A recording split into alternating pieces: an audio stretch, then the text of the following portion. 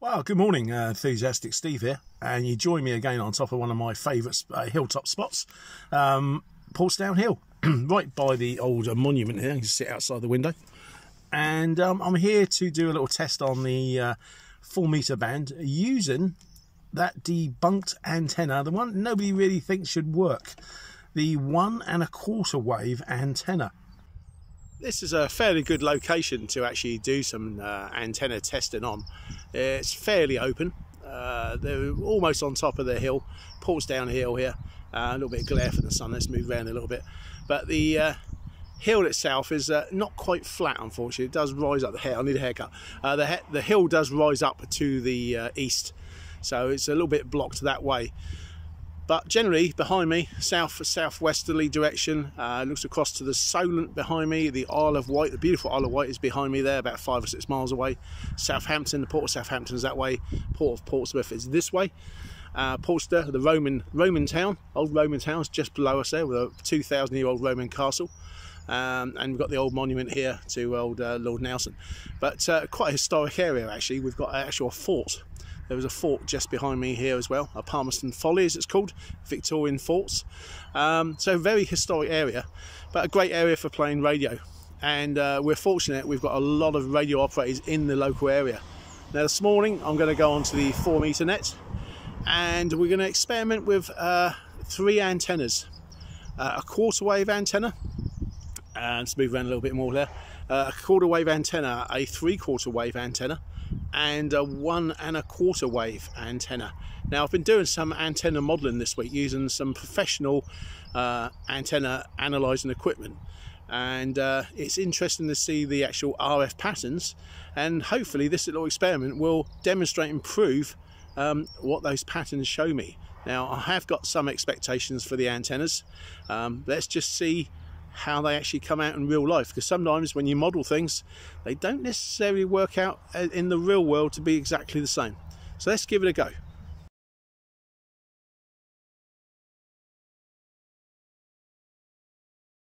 The holes are about to take. Beautiful warm up here this morning, actually a little bit too warm, but as you can see, it's a lovely lovely location. Nelson's monument right by me, tribute to Nelson on the flagship victory, or Lord Nelson. I've got the top of the car open, and I'm probably going to have a burnt head by the end of the net. So, why did I say debunked in the title? Well, it's often said to me, don't use 3/4 wave or 1 1/4 wave antennas.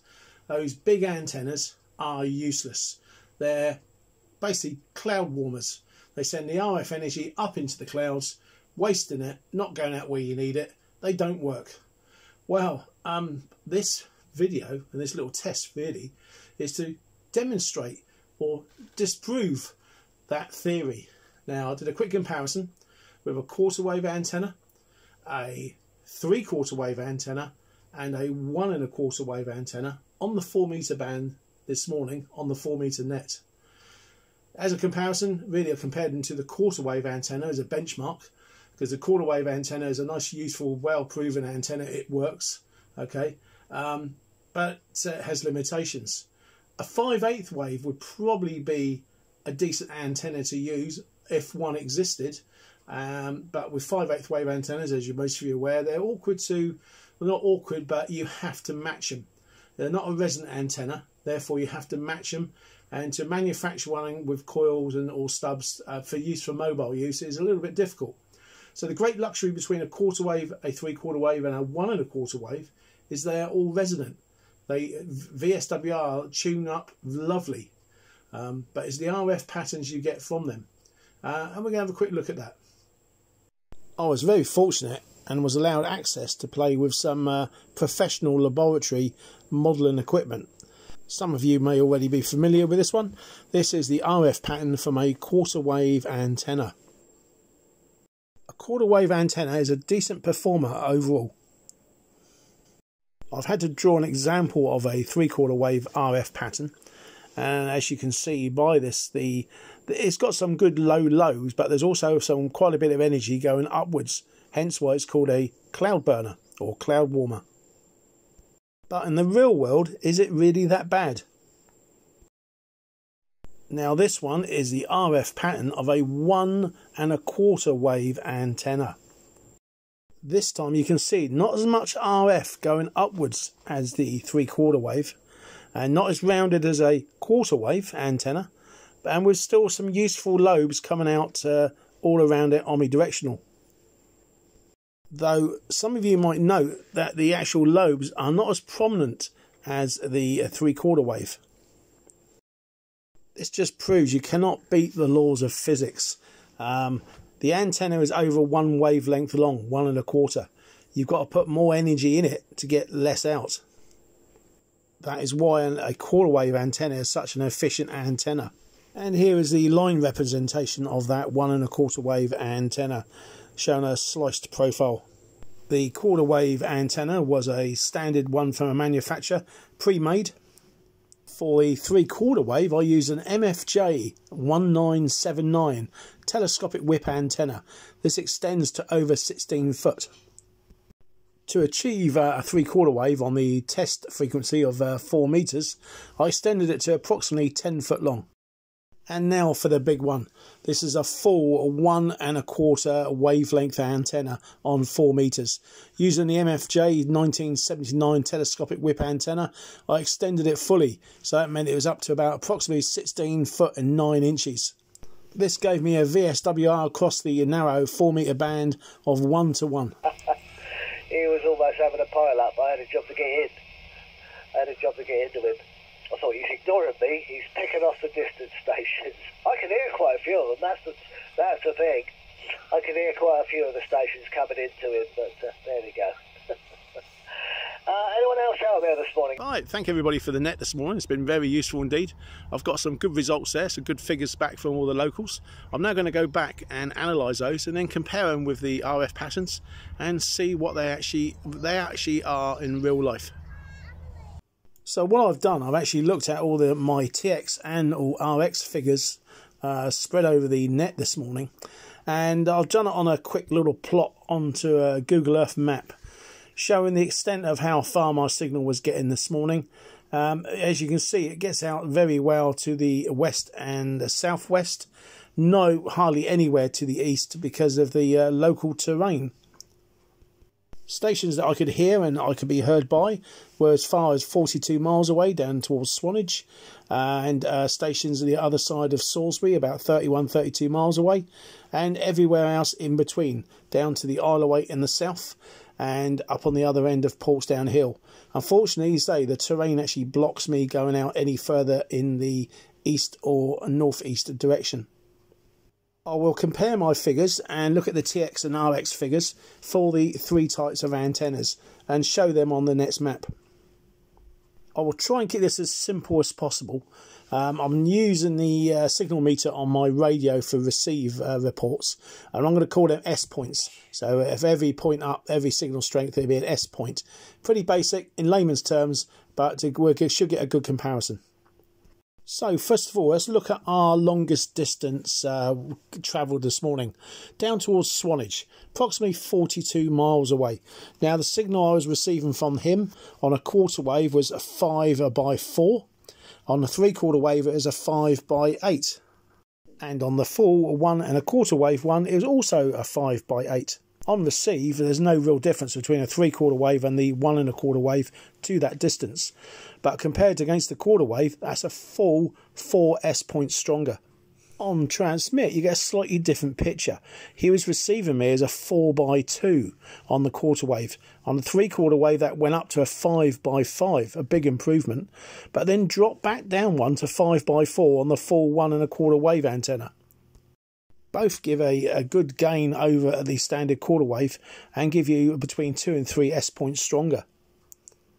But casting your mind back to the RF pattern we showed, it does seem to demonstrate that the actual gain doesn't go out quite as far, showing some drop off at the horizon. So let's have a continue then. The Salisbury contact up here, approximately about 34 miles away. On the receive 1/4 wave it was 5/4, 3/4 wave 5/8, And then again on the 1 1/4, it dropped to 5x6. That was on the receive. Now on the transmit side of things, again from here up to here, TX quarter wave was a 4x3, increasing to a 5x5 on the 3/4 wave, and dropping back to a 5x4 on the 1 1/4 wave. Just shows you again the actual RF pattern going out to the extremes, which I've drawn here in the yellow box, tends to drop off slightly. The receive's still pretty good, but the actual transmit, you're starting to lose some of that RF because it's actually going up and over the actual ground station. Let me draw your attention to the redded area, or the red boundary.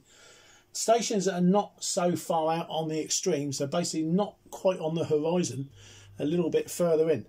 Very interesting this. Now in Southampton, over this area here, approximately 12 to 15 miles away, I was receiving a 5x8 on the quarter wave up at this area, and then on the 3/4 wave and on the full size antenna, the 1 1/4 wavelength, they were both completely full box, plus 10 dB.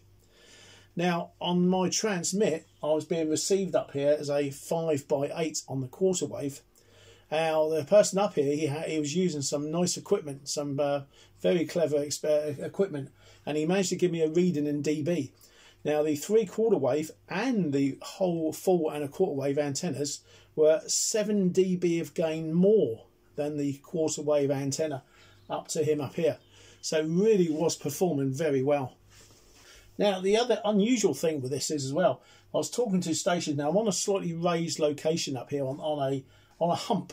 It's called a hill, but it's not that actual high. It's about 350 feet.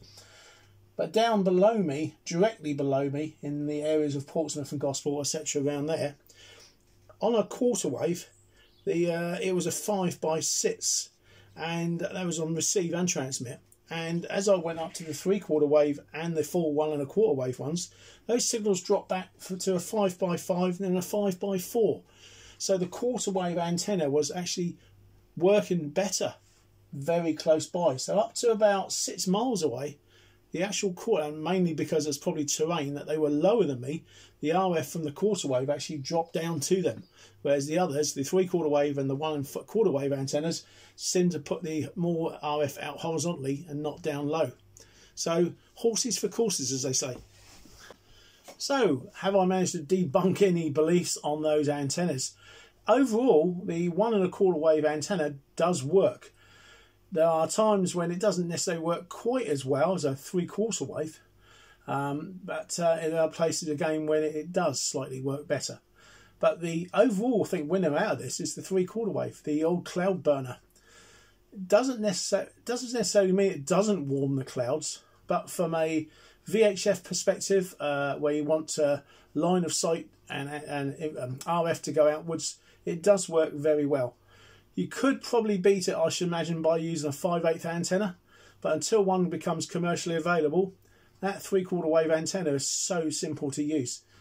Make it up to about 10 foot in length, stick it on your car, VSWR matches, it works a treat. So for me, over a quarter wave antenna, it has massive, massive potential. And it's the weapon of choice I use for when I go out on hilltops. Thank you very much again for watching another Enthusiastic Steve video. If you've not subscribed, please consider doing so. There's quite a few videos out there now, and there's more coming. If there's anything you want to see, please let us know, and if I can get hold of the equipment, I'll give it a test. So 73s, stay safe, and thank you for watching.